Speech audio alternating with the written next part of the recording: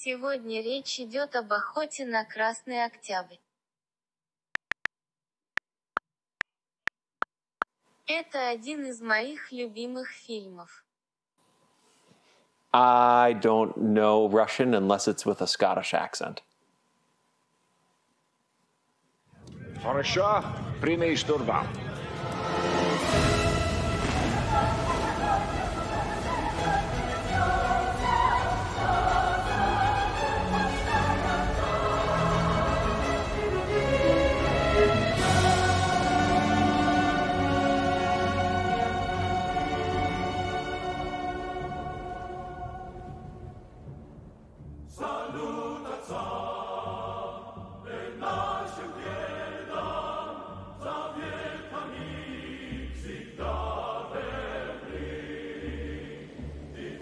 So tonight we're talking about Hunt for Red October, right. And this is one of my favorite all-time films. I think you know that. It's probably in my top 10. With good reason, yeah. Yeah, it's a film I grew up with, seen so many times. Originally saw it on television. I had recorded it off of TV and probably wore out that videotape. I remember very clearly the first time I saw the unedited version, and it was startling to me to not see the commercial breaks, and some of the scenes were actually expanded, so it kind of felt like seeing a director's cut or expanded cut of the film. I think that's something kids today won't ever really appreciate. Yeah. Being introduced to movies by network television, yeah. Right? Like we would have been at that time, right? I got it on VHS and widescreen. It was one of the first widescreen VHS tapes I ever got.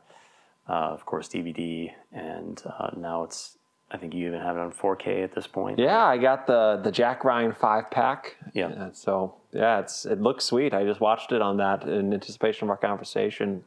Loved it. Loved every frame of it. It looked great. Yeah, so I think this is going to be one of those reviews that we are probably fawning over the film, probably more so than our last review of 2001, where it's a bit more contentious, but I think that's okay.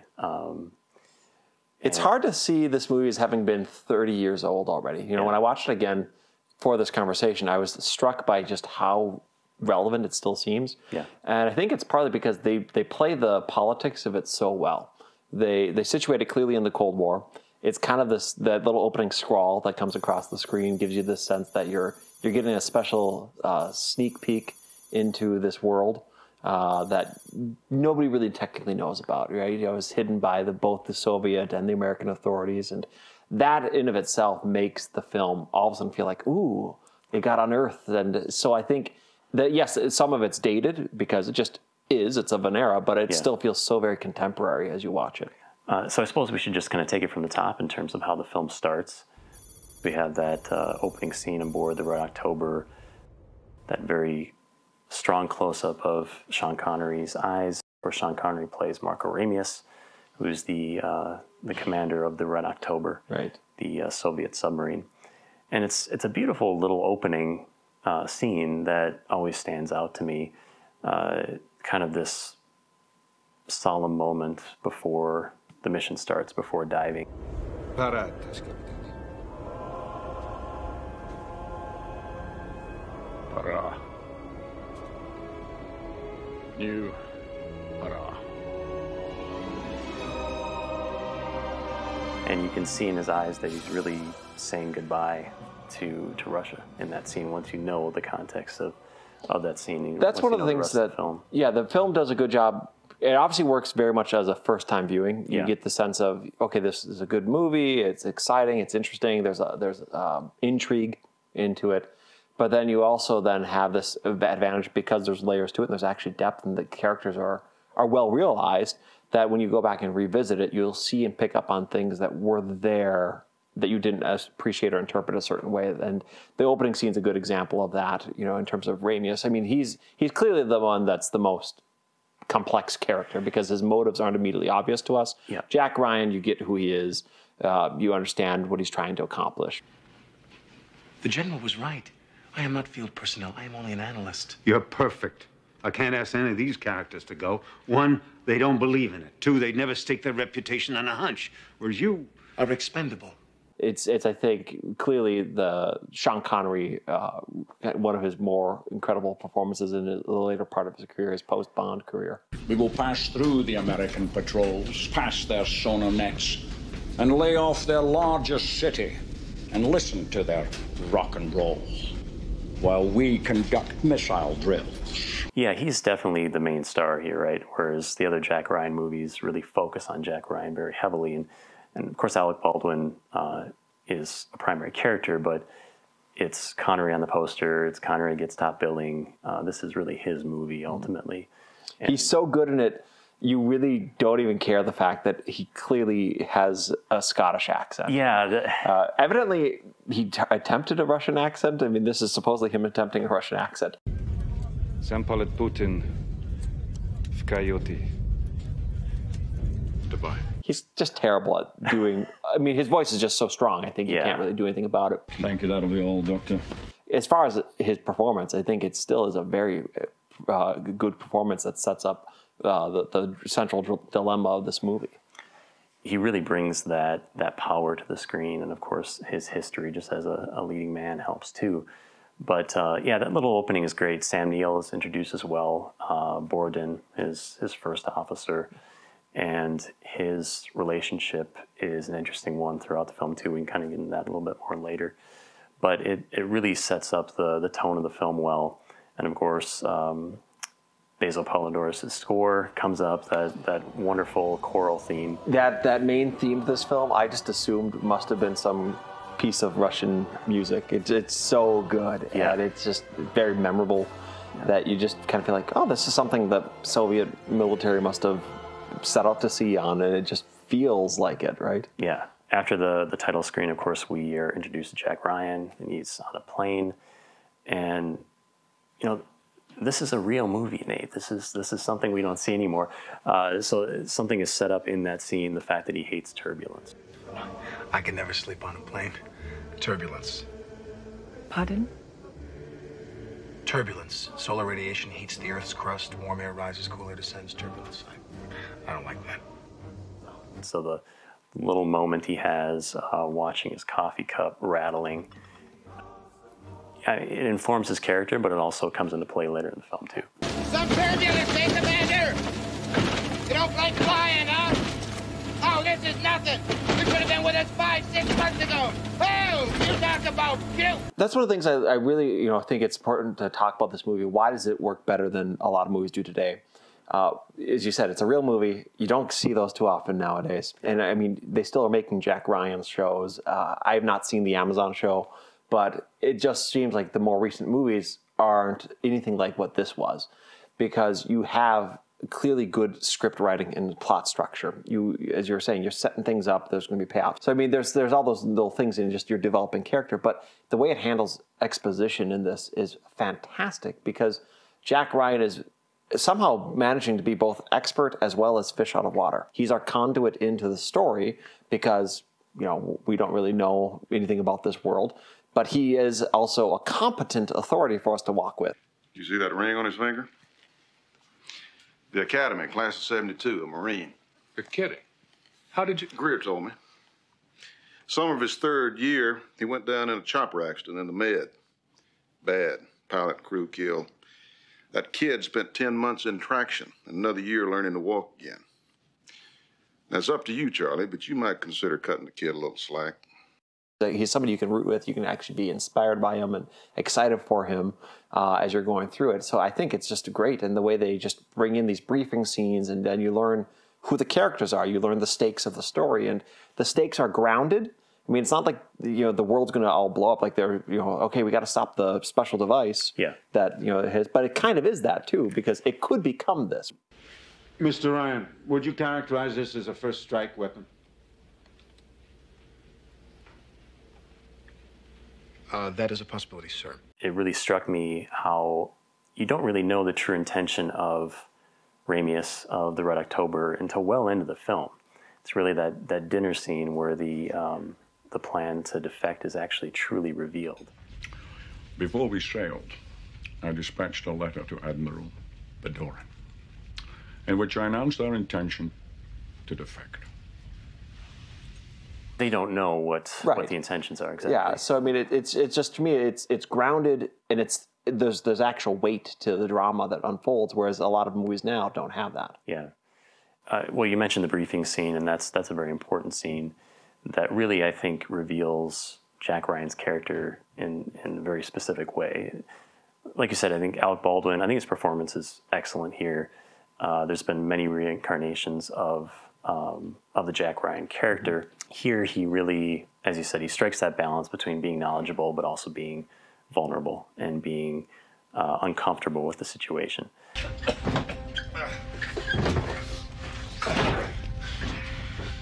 How do you do, Captain? It's a pleasure to be aboard. Back to the briefing scene. That scene contains my favorite description of politicians of all time. I'm a politician, which means I'm a cheat and a liar. And when I'm not kissing babies, I'm stealing their lollipops. There isn't this sense of, well, let's do some sort of, advertising of politics. It's really an apolitical film, if we're thinking about it, yet it's dealing with political matters. But ultimately, you get the sense nobody wants the world to blow up. Yeah, exactly. And that's the theme that really, I think, ultimately emerges in this movie. It's really about trying to avert catastrophe, and that winds up, as we get through the story, becoming what we understand Ramius's intention of defecting. Yeah, and of course the death of his wife while he was at sea is a big motivator for him too, I think. But we should talk about... Like real people, these characters have multiple dimensions to them that make them fascinating to watch and rewatch. It's amazing. It's an amazing thing. The big secret of the Red October is the fact that it has this silent caterpillar drive, right? So this drive that makes it pretty much invisible to sonar. And that's what makes it such a horrible and dangerous threat. And at this point, we're introduced to the crew of the USS Dallas, commanded by Bart Mancuso, played by Scott Glenn. Now, if that bastard so much as twitches, I'm going to blow him right to Mars. Another fantastic performance in this movie that I think gets overlooked. He just evokes that seasoned authority perfectly, but in a very different way than Ramius. It's interesting, especially when we get the two of them together toward the end of the movie, and we kind of see how they're similar yet how they clash. You're picking up on the fact that there's an American atmosphere and a Russian atmosphere, right? They're not identical. And that's evoked in the production design too. The American subs look very lived in and kind of used and not as sleek, whereas the Red October's has a very almost sexy appearance to it, right? It's just which gives also the sense that it's the more dangerous thing and the more advanced. It's new. Yeah, this is the targeted thing. A lot more chrome. It's shinier. The uniforms, of course, are much more formal, and it just seems like almost like a spaceship.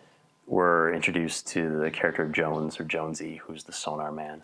Another very strong performance too. He is so skilled; he's able to actually hear the Red October and its silent drive. An early performance, by the way, of Courtney E. Vance, who's become pretty accomplished and recognized now after many, many years of working, but he's very good as Jonesy. Yeah. Great source of comedy in the film, too. So he gets this piece of Pavarotti. It was Paganini. Whatever. It was Paganini. Look, this is my story. Tell it right, cop. Pavarotti is a tenor. Paganini was a composer. It's a great film that's fascinating in that it doesn't have the classic clear-cut villain, but it still has incredible propulsion. Yeah, the villain is almost the idea of misinterpretation. The threat of war. Yeah, the threat of war, it's much more existential, right? It's not assigned to any one person. Skarsgård as Tupolev, like you said, you could identify him as, well, he's maybe something a little more tangible in terms of an enemy. But if anything, he's almost a source of competition for Ramius, because Ramius taught his character pretty much everything he knows, and that tension plays into it as well. After this point, we're just treated to some tremendously effective suspense sequences.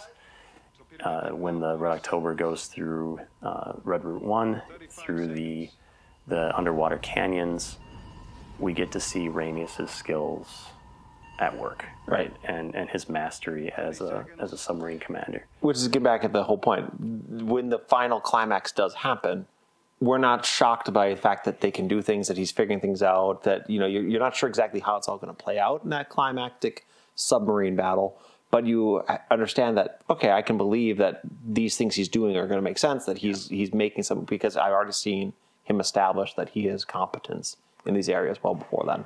Yeah, and we're shown at several points throughout the film that he has real pride in his boat, in his men. Even though he is defecting, it's a bittersweet thing for him. That tremendous singing sequence always stands out.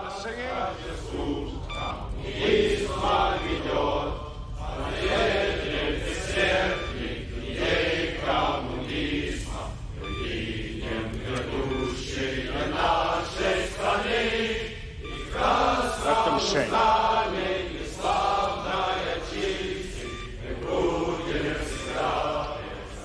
I love Connery's performance during that scene because he says, let them sing, right? And there's really this moment of pride that he does have that seems genuine. And it's not a cynical thing, like you said. He is proud of his accomplishments and proud of his men and what they do symbolize insofar as maintaining honor and loyalty and some of the good things that may come out of a dark system like communism. I think part of it's to give credit here to, obviously, the great screenplay, but also to John McTiernan in his directing. Yeah. This was coming out at the time where he was really the hot action director, right? Yep. He had already made, at this point, Predator and Die Hard that had established him in the late 80s. And then coming right now into the early 90s, he kept going on. Fortunately, his career petered out pretty fast after this. But, I mean, he just really is able to balance so much. You think about how much this movie moves. But it doesn't feel chaotic. I was just thinking about this compared to, let's look at a movie that came out last year, The Rise of Skywalker, where it's moving from planet to planet to planet. And I just remember sitting there like, I'm going to throw up because it's moving, but it's incoherent. Yeah. This thing changes locations a lot, but it establishes clear places like hubs that you're kind of coming back to that you get grounded in. You know, so you have the Red October is one hub. The Dallas is one hub, and Jack's moving around trying to get to it. And you're like, okay, somehow these things are going to collide, but you're moving pretty fast among all these things, which creates that sense of urgency. Beautifully edited film, I guess. You know, really. I mean, McTiernan and I can't remember who the editors are. It's a team of them on this one, but they do such a great job of really balancing so many threads and plot lines that you know are going to come together. You don't exactly know how they're going to come together, but you're excited to see. And like you said, isn't that what movies are supposed to be? Yeah. Well, and just the visuals too. I mean, this is one of my favorite films just in terms of cinematography. Jan de Bont, one of his works. Yep. And he, of course, went on to direct Speed and Twister, and his style is very apparent here. Just the lens choices, the anamorphic, the use of the widescreen is very effective here. And I just remember being so struck at the photography the first time I really saw it in widescreen, and how characters are placed in the frame. Visually, it's just beautiful. And of course, ILM does some incredible model work with the submarines. That's one thing you kind of have to overlook in terms of accuracy with this film. Submarines, of course, that deep would be in complete darkness. But that would but you can't show it then. So I mean, you just realize that's a necessary evil for making a movie, right? Yeah. Torpedo impact. 12 seconds. 10, 9, 8, 7, 6, 5. Navigator, mark your heading. Set off in the bottle.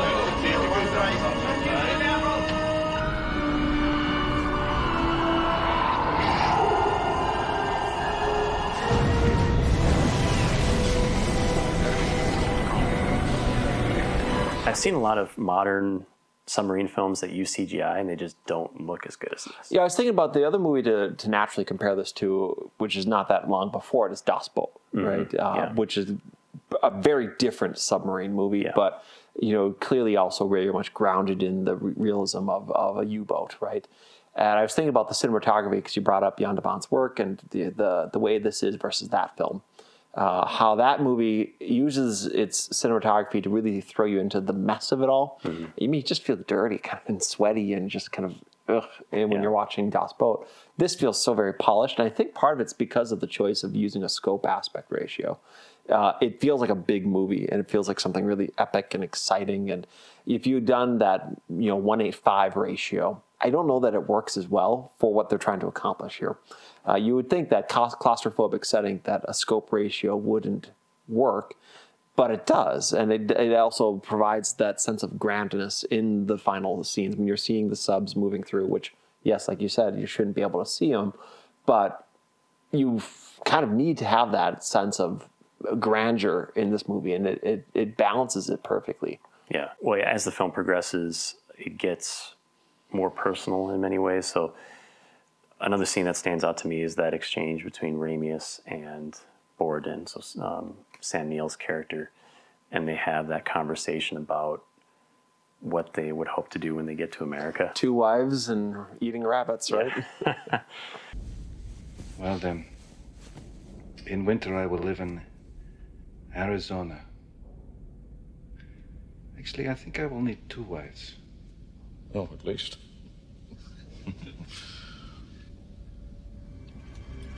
It's a great moment. You just really get the sense again that these two men have a tremendous history and an affection for each other, just in terms of just how close they are as friends, and that comes through beautifully. But it's also a great little encapsulation of the nature of the Cold War itself. A war with no battles, no monuments, only casualties. Yeah, we talk about perfect movies. We talked about 2001 last time. A lot of people think that's a perfect movie. This is perfect for what it is. This is perfect for what it is. I would put this on the list of perfect movies, or as perfect as it can get. The final, there's one little, it's as nitpicky as you can get in these kinds of things, but the very ending when they're talking on the Red October, those shots, they're not good. I was going to mention that there's 2 things that don't quite make it perfect. I guess if you're going to nitpick, that's one of them. Those process shots are pretty rough. Whew. I mean, it looks like they're moving 100 miles per hour down that river with just the lightest breeze in their hair. Well, it's just the focal length isn't right either, right? There are these close-up shots, and the background shouldn't be like in this sharp focus, but they wanted this moonlight sort of look to it, and that's the way they accomplished it. It is kind of a shame they didn't just go out and shoot that for real on a location somewhere. Right. But the performances are great in that little bit, and it's a nice... Which makes it all the more upsetting because this is like you learn Ramius's point, all this stuff, and then I'm looking at it, you guys didn't get the shots. Nitpick, I know, but it's still... Well, the other imperfection is back on the Dallas. Console on Crazy Ivan. When Jack Ryan makes the prediction of which direction the Red October is going to turn when it pulls a Crazy Ivan. Mancuso asks what direction, talking to the sonar man. Which way is he turning, Jones? To the starboard, sir. But his voice is not edited to sound like it's coming over the intercom. I don't know if you ever noticed that. Console on Crazy Ivan. To the starboard, sir. And it's always a weird thing to me that didn't get fixed. And it's never been fixed in any of the video releases either. But those are the only 2 flaws I can find in this movie. Right. Well, I'm sure there's other continuity errors or something like that too. But no, again, like the Scottish accent by Connery. I mean, you could, I guess, say, well, hey, wait a second, but you just go with it, right? You accept it for what it is. Yeah. But no, I mean, as far as this kind of movie, I'm hard pressed to think of a better. I don't know if it is a thriller, espionage, action. It's kind of all those things, and I can't really think of too many movies that even get close to this. Yeah. Right. I mean, I think about movies that I'd want to show a new generation of people to introduce them to films. Yeah. This is one that I want them to see. Yeah. This is the movie I'd want to show somebody. Say, here's how movies can be, and this is what we should be expecting of our movies.